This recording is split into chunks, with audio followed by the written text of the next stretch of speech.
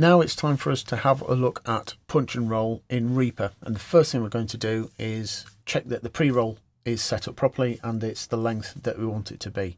So in the top left hand corner of our Reaper window we've got this whole bank of icons here, and on the top row the very right hand icon there is, as that now says, that is the metronome icon.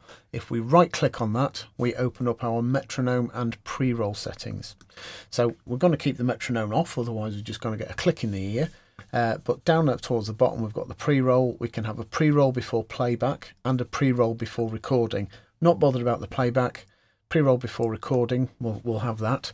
And the pre-roll measures are measured in bars rather than minutes and seconds.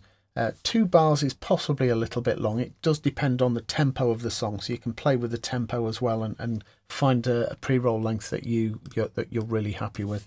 I'm just going to put that down to 1 bar and not bother messing around with the tempo. So now I'm ready to record.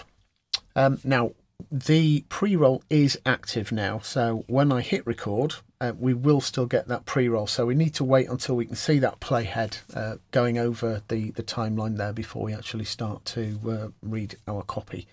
So this is what it looks like. Here I am doing a demonstration of punch and roll in Reaper, and oh no, something has gone wrong. All I need to do now is put my playhead to where I want the pickup to start, and let's run that again. A demonstration of punch and roll in Reaper, and everything is going perfectly. And let's have a quick listen to that. Here I am doing a demonstration of punch and roll in Reaper, and everything is going perfectly. There we go. That's all there is to it.